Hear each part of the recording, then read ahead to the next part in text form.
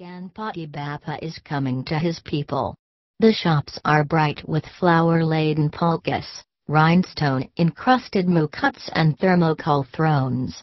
Sweet and savoury scents waft down Lalbaug's gallis, the aroma of the poha chiwda and chakli, of ukadiche, modak and shankarpali, all telling Mumbai that its much-loved god is here, bringing 10 days of disruption, traffic chaos and blockbuster displays of faith. This is that time of the year, when all roads in Mumbai lead to Lalbaug. And in Lalbaug, all roads lead to the king. His name is on calendars, posters and streamers. His face looks down at you with regal benevolence from photos hung inside shops. He is the most celebrated of Mumbai's Ganpatis, revered because he is believed to grant any wish. On the 10 days that Lalbaugcha Raja takes his seat here, devotees turn up in thousands, prepared to wait in the mukh darshanachi line for hours, simply in order to catch a glimpse of his countenance.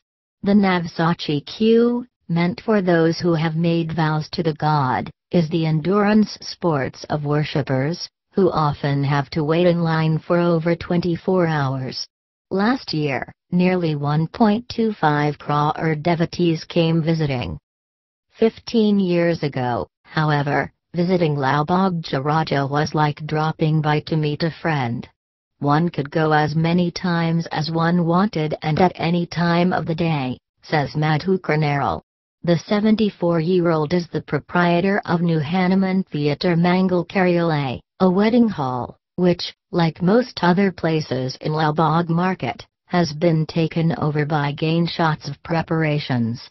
Since 2000, I have seen Lalbaugcha Raja grow bigger with every year, with movie stars, industrialists, cricketers and politicians coming here to pay their respects, says Naral.